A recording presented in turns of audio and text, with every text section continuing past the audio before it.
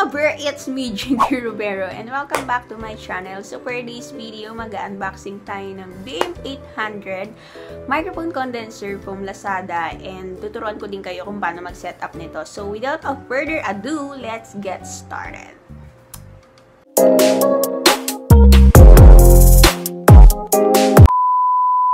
So first is ito, binili ko siya sa Happy Choice. Binura ko na kasi yung app nung Lazada kasi ngayon napapagastos tayo. Na-screenshot ko siya kung saan ko siya nabili. So hanapin niyo na lang doon, and pwede rin naman kayo bumili doon sa Shopee kung saan yung mas preferred ganun. Kung saan yung mas preferred, and yun na nga. So yun na nga, bell! So ang tagal ko ding inantay itong mga bell. 1 week din siguro. Tapos sapat, okay na yung paghihintay, worth it naman, and naka-bubble wrap siya, and kasama niya na, set na siya actually, kasama niya na yung pop shield, and meron na rin siyang stand.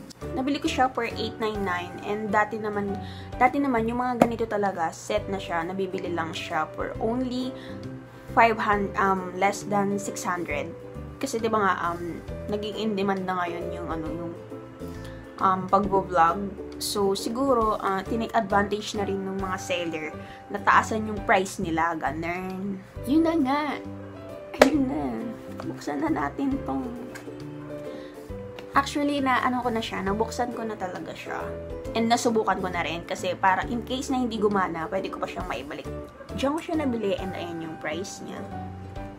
So, buksan na natin, no?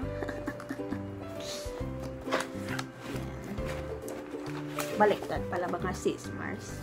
So, yan. Meron, pag-open mo dito, wow. Pag-open mo siya, meron siyang manual and also, warranty card. In case na may sira, ganun. So, dito ko na rin pala nilagay yung binili kong sound card. Magkaiba sila ng live sound card dito. Kasi alam ko 7.1. USB sound card to. Kung mag-e-edit kayo sa... kung magre-record kayo or mag-edit, ganun, pwede nyo siyang i-connect from PC, So, sa PC or laptop nyo. Ako kasi, nag-aaral pa ako mag-edit sa Audacity. Kaya yun, nangangapa pa ako doon. And, ayoko nang it takes time para mapag-aralan ng mga effect doon kasi sobrang dami. And, yun naman, nanonood ba na ako ng tutorial, kaya lang, you know, tapos, ito yung cable niya. Ito yung cable ng mic. Ito yung foam ng mic. And, ito yung shock mount. Ito yung holder ng mic. And, ito na po yung microphone condenser. So, pinili ko talaga is itong kulay na to, which is gold yung taas, and then black yung hawakan. Ayan. So, next naman is itong pop shield. Kasama na siya sa set na binili ko. Ayan. And itong pop filter na to, talagang masasabi mong parang matibay talaga kasi hindi siya yung masasabi mong putyo-putyo lang. Ayan. And ito rin yung box ng stand. Buksan na natin, mga baby. Ito siya. Ito yung pangkabit niya sa mga table na paglalagyan nyo, and ito rin yung hawakan ng mic. And last, ito yung huling-huli kong binili na live sound card. Ayan. Ayun, sobrang kabado ako nito kasi nga, nakita ko yung naghagis-hagis, nag-deliver. Buti na lang hindi nasira. So, nabili ko siya for 500 something, ganun. Sa Shopee ko siya binili. And, yun na nga, buti, luckily naman, gumana siya, best. Ayan, pagbukas mo yan. Ito na burn. So, marami siyang effect. Ito yung mga effect niya, and ito yung volume. Ito naman kung pwede mo siyang lagyan ng echo, ganun. So, kapag ginamit mo kasi talaga to, hindi ka na direct edit, ganun. Kapag nag-video ka, pwede mo na siyang lagyan ng echo. Tsaka ito yung mga, ano bang tawag dito? Yung mga paglalagyan. So, ito yung charging. So, charge din pala ata siya. Itong live 1, live 2, dito mo siya dito i-connect yung mga, dito i-connect kung yung wire kung saan ka mag-video.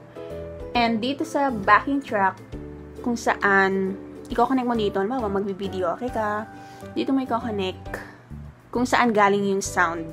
Yung sound, background sound, ganun. And dito yung earphone para marinig mo. Or ito rin, pwedeng headphone and condenser mic. So, dito. Pwede rin dito sa dynamic mic. Yung sa mic, diba may mga mic kayo na, or ano talaga. Yan, pwede nyo siyang gamitin din. So, ito yung manual niya. Nasa ilalim. And may mga free na rin siyang wire. So, no need to worry mga besi waps. May 3 free siyang wire na kasama. So, ito na nga. Tuturuan ko kayo mag-setup. Ang lapit natin sa camera. So, ito na nga. So, first, i-assemble na natin yung microphone stand. Ayan, ina-adjust ko lang kasi dito ko siya sa lamesa.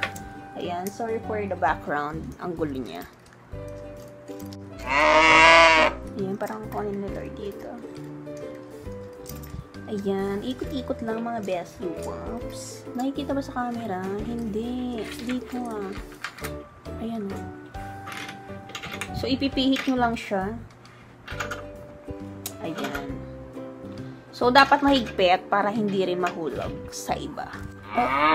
So, etong nakikita nyo buras. Buras eh, no? Tapos, etong pinakadulo ng stand is i-shoot nyo lang siya dito. And, ito yung dito natin ikakabit. Etong kasama niya, or yung mount shock na kasama ng microphone condenser, which is ito.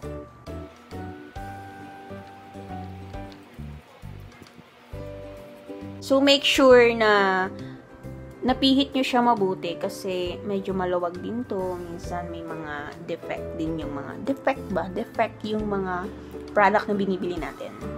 So, make sure na i-double check din natin. Kapag bumibili tayo sa mga online, tignan natin yung mga reviews para sigurado, diba? Tignan natin i-shoot yung mic. Yes, ganyan. Pop filter. Pop filter. So, ganito rin yung ano niya. Pipihit niya lang din siya. So, yan. Kinabit ko na lang siya sa lamesa, best. Ayaw niya magpaano. Pack. Yung wire. Ay, kabit natin siya.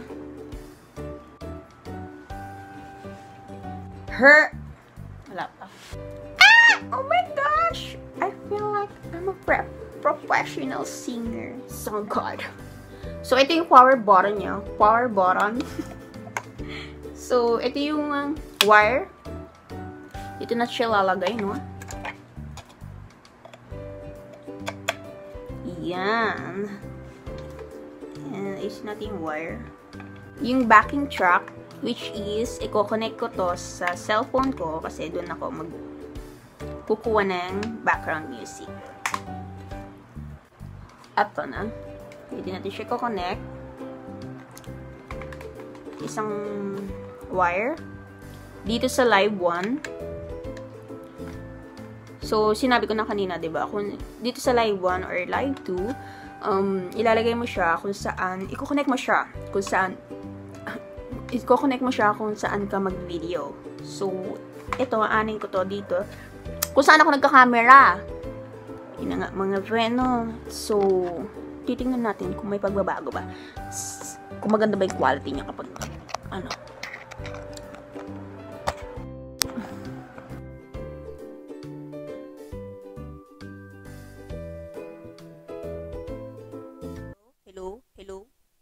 Hello, guys. Hello. Hello.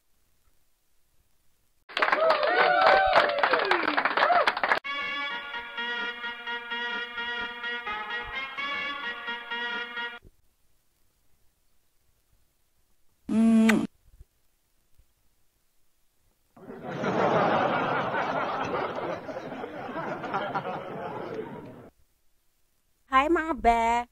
Mga be. Be. Ay, mga ber. Ano, kamusta? Ayun na nga. Ay, mga be. Be.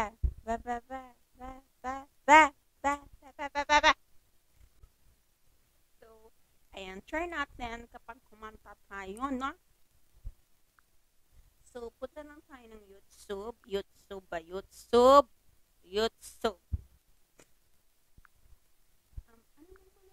Ano maganda kanta? Guys, ano maganda kanta? Hello?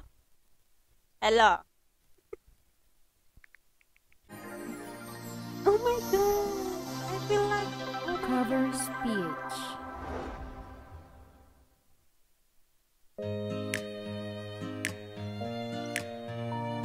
Lagyan natin ng hello. Hi. That's my...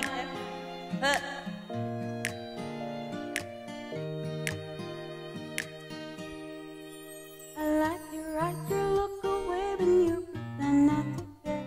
I like the dimples on the corners of the smile that you wear. I like you more, the world may know, but don't be scared. This I'm falling deeper, baby, please prepare. I like your shirt and like your fingers, but the way that you smell, the way your favorite jacket, just so I could always be there. I love you for so long, sometimes it's hard to bear, but after all this time, I hope you wait and see. Love you every minute, every second. Love you everywhere and every moment. Love again forever, I know I can treat you just that.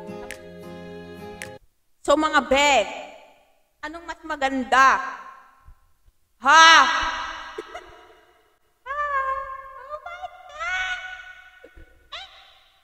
At doon na nga nagtatapos ang ating video, no? And I hope you enjoyed this video. And if you did, don't forget to like and subscribe to my YouTube channel. So, kung i-rate ko man tong product na to, 9/10 siya.